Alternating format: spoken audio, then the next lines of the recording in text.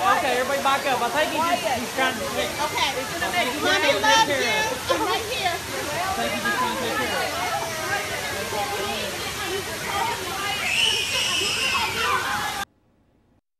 Engine 32, we're getting our second run to the Cincinnati Zoo.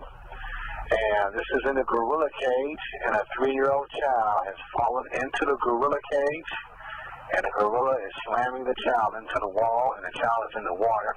After that, firefighters from Engine 32 immediately started running towards the gorilla pit. On previous run, there's going to be no transport. Go ahead and start me a heavy rescue. We're working our way that way now, and we'll let you know what we need.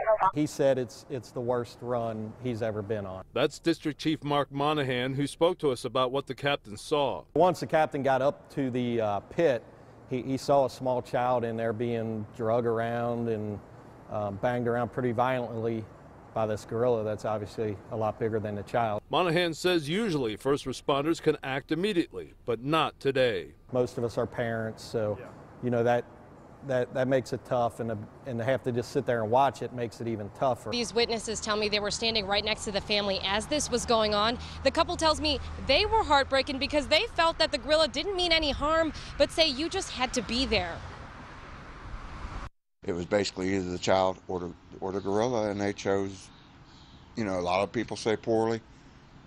They didn't see it, you know, I saw it. A closer look at a terrifying moment caught on video. A boy falling into gorilla world at the Cincinnati Zoo. His 400-pound gorilla holding on to him. Bruce Davis and his partner Tangi Holyfield were there. Because there was nobody getting that baby back, away from that gorilla.